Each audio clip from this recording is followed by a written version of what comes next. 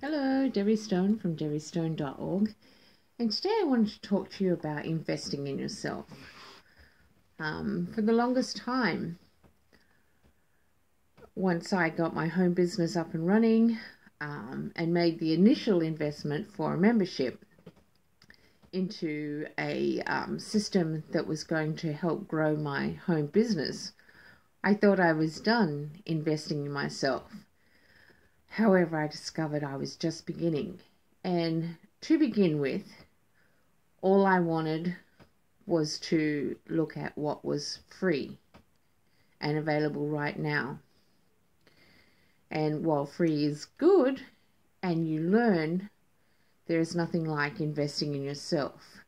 And I find that the more I invest, if it's costing me money, I tend to listen better and reap value from that investment better than if it was free.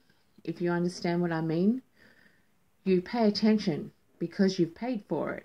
You take notes, you reap all the benefit you can from a paid investment rather than something that was just given to you free. So, what I've learnt is that I am learning, and my business is growing, my skills are improving. I have taken a course in copywriting, Twist Your List. That is to get better, the same sort of thing as copywriting, but copywriting is probably a bit more involved than Twist Your List. Some tutoring where I invest in a mentor. What else have I done? Blogging.